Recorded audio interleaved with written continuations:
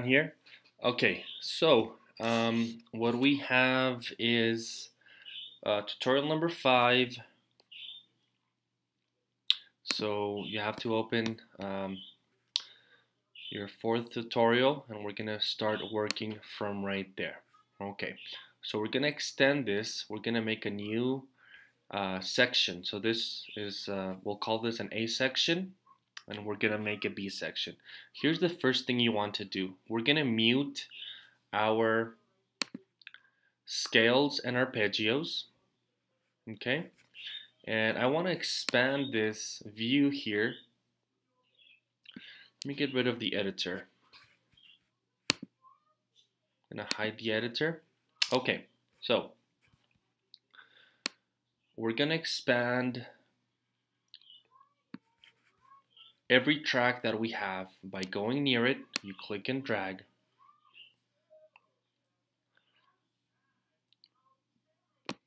Up to the end of measure 16. Okay, so we have 8 measures. We're gonna drag this out for another 8 measures. We're gonna do that to our bass. We're gonna do that to our drums. Make sure you're right on the line when you do this. We're gonna do it to our effect. And you don't have to do it to your acoustic guitar. Okay. Okay. Actually, yeah, you can do it with your acoustic guitar, just that we're gonna keep it muted. This is gonna be only for reference. Once you put in the melody, you need to know which notes you're gonna be able to use. Okay, so here's the chords that we're gonna be adding, and this is part of your Schoology assignment. Let's go to our editor. Let's go to measure, where are we? Measure 17, the beginning of measure 17. Okay. So we're going to be adding an E flat major chord. So here we go. You press the command key. We need to, so I let go, and we need to extend. These are going to be about exactly one measure each, so it's going to be whole notes. So our major third, E flat, okay, so E flat, F, so G is going to be our major third. Press the command key, and then our minor third is going to be a B flat. Okay, let's go to our next chord.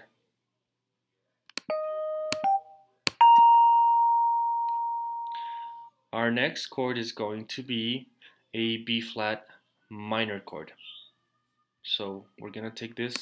This is our root. It's B flat. It's gonna be minor.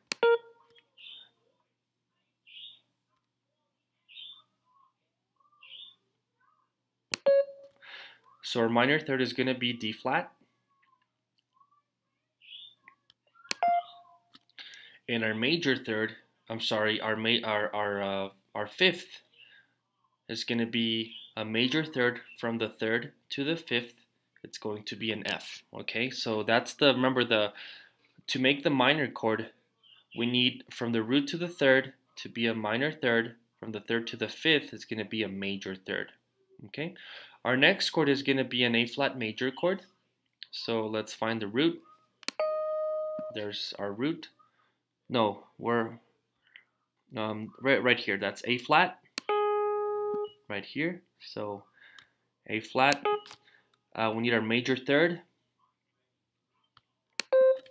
And then from the third to the fifth is a minor third. It's going to be an E flat. Okay. Now this chord is going to go from A flat major to A flat minor. So our root is the same. It's A flat, and the fifth is the same. It doesn't change. The only thing that changes is from the third. Instead of this major third, this becomes a minor third. And that way, you have from the root to the third is minor, from the third to the fifth is major. Okay, so the fifth is the same in major and minor chords. It's a perfect fifth. The only thing that changes is the third. Okay, so we have our 4 chords. Let's listen to them.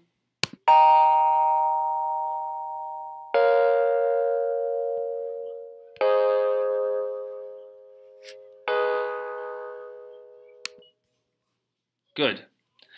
Now we're gonna add a 7th to the chords, and then on the last chord we're gonna add a 6th. So on the first chord we're just going to add, let me see here, it's gonna be a major third from the 5th to the 7th, because we want to make an E flat major 7th chord. Okay, so let's listen to it. Alright, so that's it. It's going to be D. Our next chord is going to be a B flat minor chord. B flat minor, we're going to add a minor 7th, because this is also going to be called B flat minor 7th chord. So from the 5th to the 7th, it has to be a minor third. Okay, so remember, the minor third is going to be 3 half steps. So you start from here. From here, it's going to be 1, 2, 3. Okay, so we have a B flat minor 7th chord. Now on our A flat major chord, we're going to add a major 7th chord. Okay, so from the 5th to the 7th is going to be a major third, and that's going to be 4 half steps away. So it's going to be from here, you have 1, 2, 3, and 4. 4 half steps away to give us our major third from the 5th to the 7th. If we were to put a minor third here from the 5th to the 7th,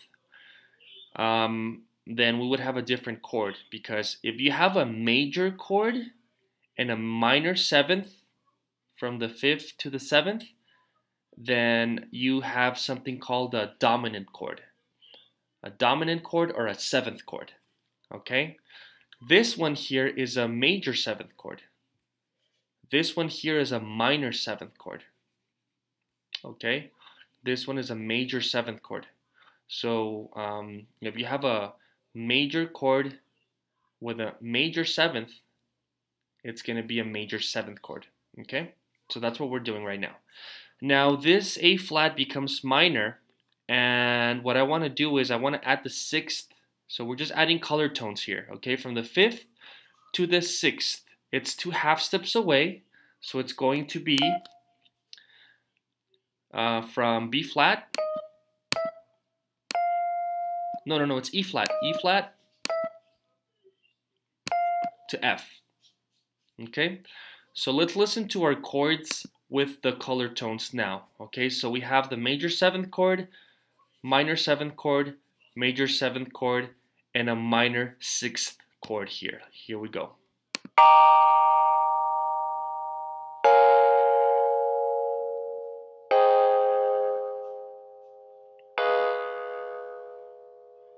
I think it sounds very nice. It sounds beautiful. Okay. Now we have our new 4 measures here, which we're going to be calling a B section. Now we're just going to extend them 4 more measures. There we go. That's it. So we have 8 new measures of a B section. Now let's go to our bass. Here's our bass. So far, the bass, we're dealing with only whole notes. What we're going to do for the contrasting section is we're going to switch from whole notes to eighth notes. So it's going to be 1 and 2 and 3 and 4 and. Okay? So let's do the first 4 measures. Starting on measure 17, remember the bass follows the root of the chord. So the root of the chord here on measure 17, we have an E flat major 7th chord. So our root is going to be E flat. Okay? So let's do that. Let's go down to our bass, and let's add E flat. So we're gonna go down here. So it's gonna be on the first octave, and it's called E flat 1. So E flat 1. We're gonna have to shorten it, so I just let go of the command key and it shortens it. Now every time I click on it, press command, it's gonna give me an eighth note. You have to drag it back sometimes.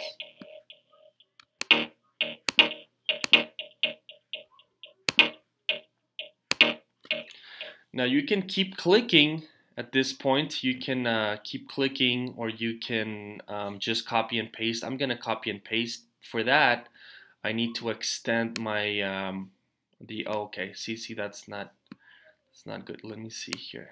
Okay, so I click on the bottom bracket and I just extend the area that I'm working with. Otherwise, you're gonna have different sections, and you don't want that. So now our area, our work area, has been expanded. Now I can copy and paste properly. Okay, so let's go to our next chord. Our next chord is, man, why does it keep going back to the beginning? Is a B flat. So it's gonna be, the roots are B flat and then A flat for the rest of it. Okay, so we got B flat and A flat. Let's do that. So we're gonna go down to B flat. I'm just gonna, so let's spot our B flat. Where's our B? I'm gonna use this B flat over here. That's a B flat, so I'm just gonna copy this. Well, for me, I can do a right click copy. So just place the cursor wherever you want it to start, and then go ahead and paste. Now you move them up. Okay, good. Now I need my A flats. So it's right here. I'm gonna paste and it put them somewhere else. I'm gonna have to drag it up, and I'm gonna do it once more. Right click and paste. So that's it. We have our A flat in 8 notes. Now let's see what this sound. Well, I'm gonna expand it first. Okay, so now we have this. I'm gonna go ahead and expand it. Before you expand it, you should probably listen to it to see what it sounds like. Okay, so I'm gonna listen to both of these at the same time first.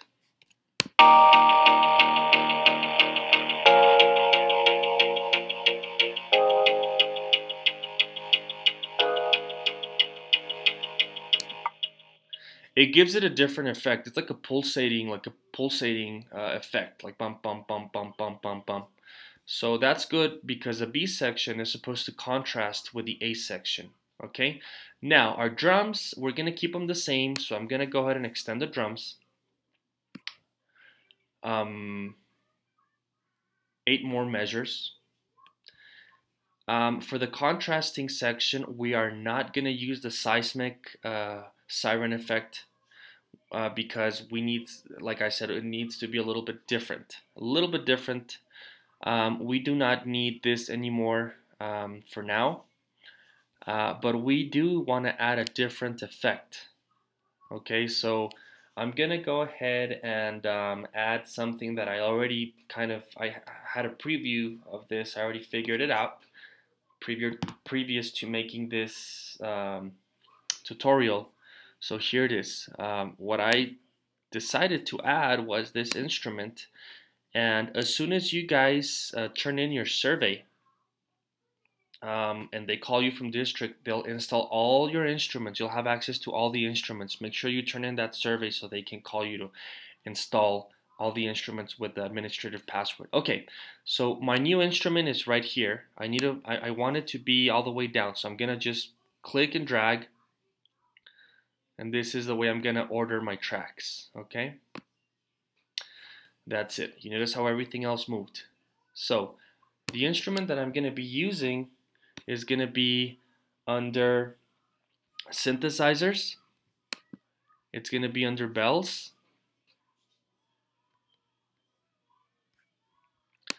And it's going to be called Dreamy Bells. That's it. Now,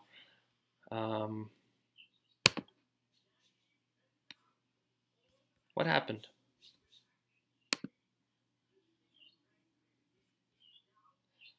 Here, let me try this again. So I'm gonna go to synthesizers, bell, and I want this to be dreamy bells. There we go. Okay, we got it. Okay, so now I'm gonna hide the library, and I'm ready to put in my notes. So I press E to hide to show the editor. I press the E key. You can also just go to View and show your editor. Okay. Now we're ready to put in our notes here for this new effect that we're going to be using. I'm going to start on measure 17. And what I'm going to do is, in order for me to know which notes to play for this, I need to go based on the chords. The chords is the harmony of your song. It's kind of like the canvas that's being painted. So that's everything needs to align vertically. So on this measure 17, you need to have your harmony to align with this chord. On measure 18, you need to have your harmony to align with this chord, etc. Whenever you're writing for strings or you're harmonizing anything like vocal harmonies, your notes have to align with whatever chord you're on. Okay? So what I'm going to do is I'm going to choose the 5th and the 7th of each chord. The 5th and the 7th. And I'm going to copy those notes into the new effect. And that's going to be my effect. In this case, it's going to be the 5th and the 6th. Okay? So let's go to that. Dreamy Bells. Starting from measure, make sure that you're starting from measure 17. And here are the notes that I'm going to be adding. So we have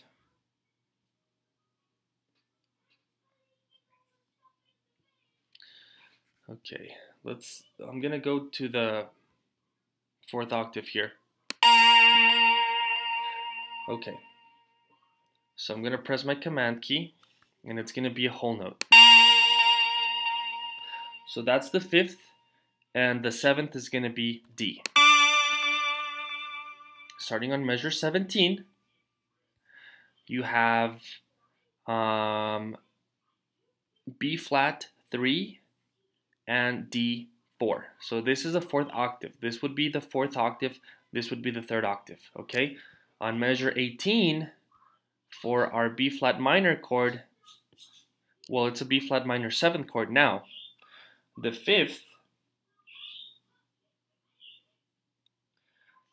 is going to be this F.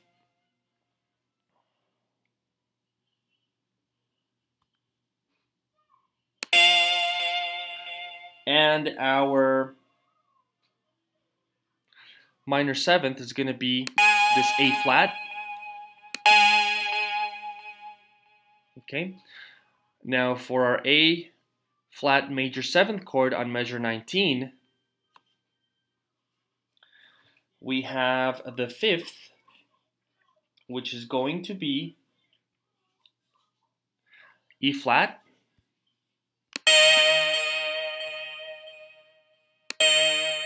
And then we have our major 7th on top of that. And it's not aligned, so I'm going to have to drag it back. There we go. Now for the next measure, we have the same 5th because the A flat major chord became an A flat minor chord. But this time we added the 6th of the chord instead of the 7th. So now let's listen back to this. I'm going to pull the volume down a little bit. I'm going to solo my track, only this track, and the chords at the same time. I need to make sure that I'm on measure 17. And I'm going to listen to both of them at the same time. And let's see if it sounds harmonious.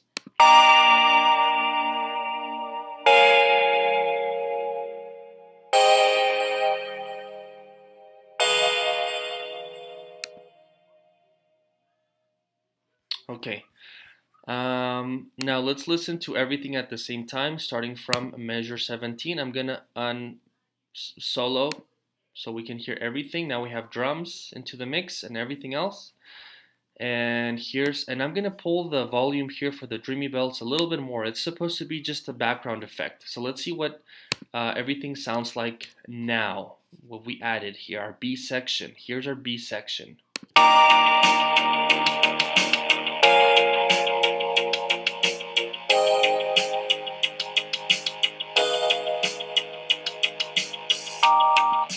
And I forgot to extend my Dreamy Bell effect here, my notes. So you do the same thing. So you have now 8 measures of the new B section. Okay, and that's pretty much it for this tutorial.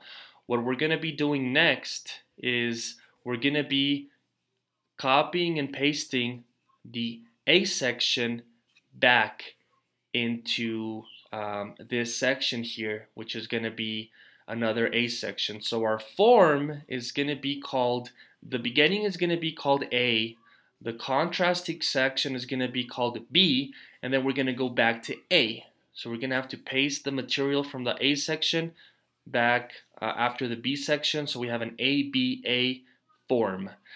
And that's pretty much all we're going to do right now. If you guys have any questions, send me a message.